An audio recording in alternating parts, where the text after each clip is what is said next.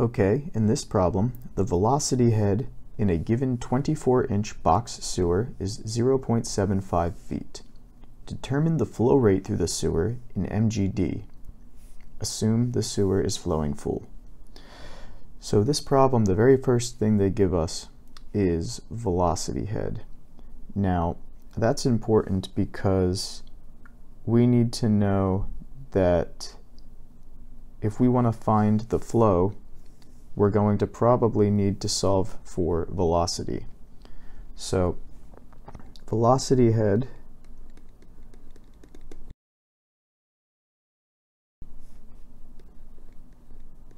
equals 0.75 feet. Now the equation for velocity head can be found by either searching for the energy equation or head within Chapter 6 of the reference manual. So going there, we can see that this equals v squared over 2g, where v is your velocity and g is the acceleration due to gravity. 2, since we mentioned that we're going to be looking for flow, we're probably going to need q equals va. And finally, 3, we need it in MGD, so there's a chance we'll have to convert from CFS to MGD. So let's get started.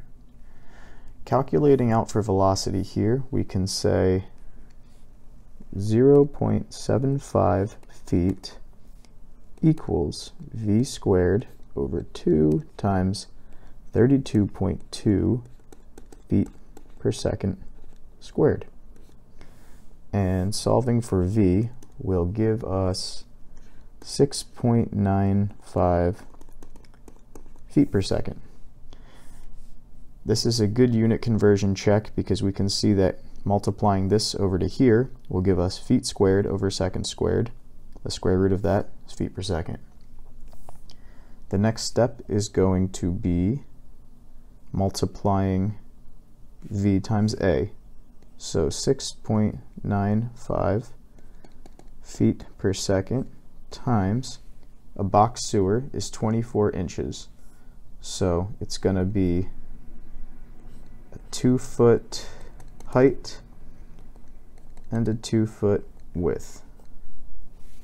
So 2 feet times 2 feet, and this is going to give us Q, which will be 27.8 cubic feet per second. So as we expected, if we want to get to MGD, we need to do a unit conversion. So let's do it. 27.8 feet cubed per second times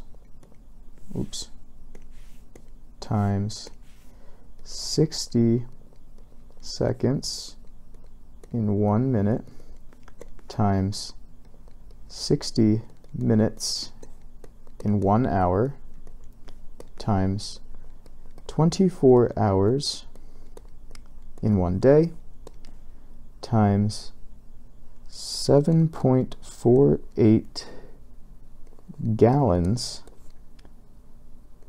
per cubic foot times 1 million gallons over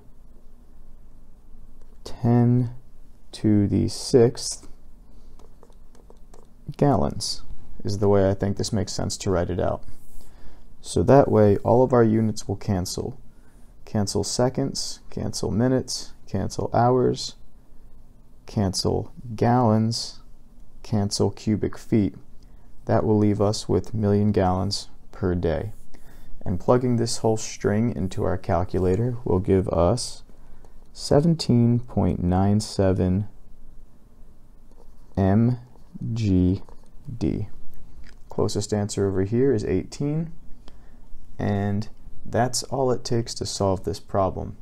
It's worth noting that if you don't remember the conversion for this, you can find it on page 3 of the reference manual under conversion factors.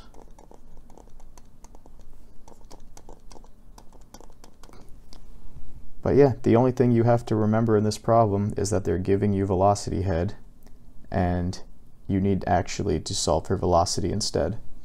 The rest of the problem is just about unit conversions and solving some basic math. And that's it.